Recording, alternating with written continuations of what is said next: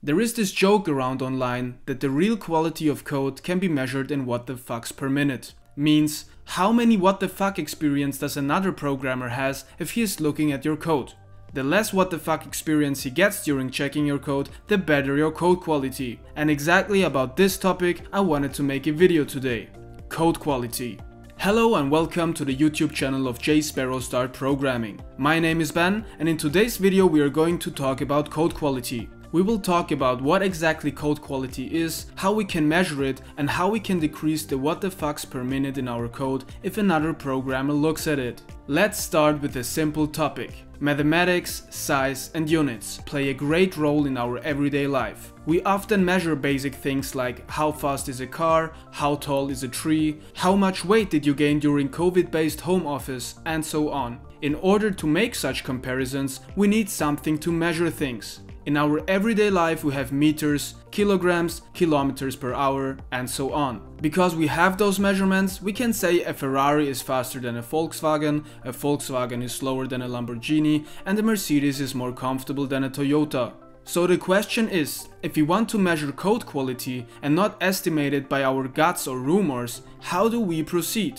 What is the unity of code quality and what is our criteria to measure code quality? If we don't even know the unity of code quality, how can we even know a modification to our software was better than before, or even worse?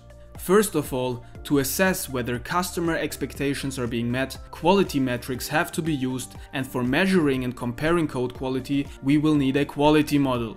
A respected quality model is the ISO 25010. The good message is that we have a standardization of what code quality is composed of. Let's take a look at the ISO model.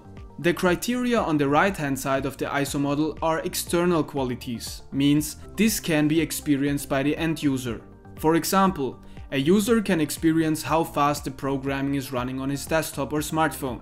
He can also experience the aesthetics of your website, your graphical user interface, meaning if it looks beautiful and attractive or not.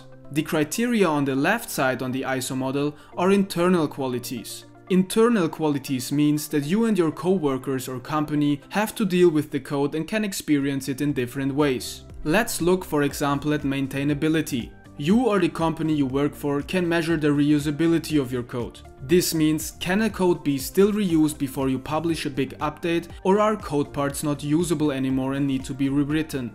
Are you able to keep the code clean and short with good documentation so that new programmers who join your project at some point can easily work with it, or is it a mess? Has the code been tested? Are there code smells, dead code, or even hidden bugs? These are of course simple examples and you can dive much more into the topic, but that however would go beyond the scope of this video, and the most important thing is that you get to know what code quality is and how you can measure it. Let's now talk about the bad message on the ISO model. As you can see, there are still no questions answered on how to measure, what to measure, and what metrics to use to identify good or bad software. So we have to be a little more practical about it. There is one general rule. Quite similar to testing issues, it is always easier to find software defects, like code smells, technical debt, security leaks, and in general, defects in your coding.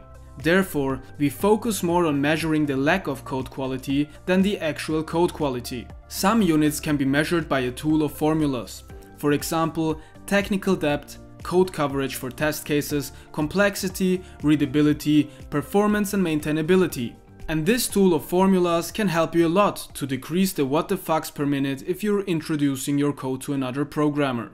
We at jSparrow made code quality and refactoring code our main business field in the programming world because that was simply the topic which accompanied us for years in our professional programming career. At this point I want to introduce you to a very special tool which you can use and which can increase your code quality by a lot. Namely, Captain jSparrow, your Java refactoring partner. jSparrow can review your source code and automatically refactor it for you. Therefore, you can remove code smell, dead code, find and fix bugs, and also use Java best practices. We have already applied jSparrow to a few open source projects and the result has been incredible. We saw jSparrow fixing thousands of bugs and saving these open source projects thousands of hours and hundreds of thousands of dollars. There is a reason why thousands of developers worldwide already use jSparrow and let him refactor their code for them. The best part about jSparrow is that it is free to use. You can just drag and drop the install button to your Eclipse IDE or Maven environment and then use 20 of our most liked rules for an unlimited amount of time for free.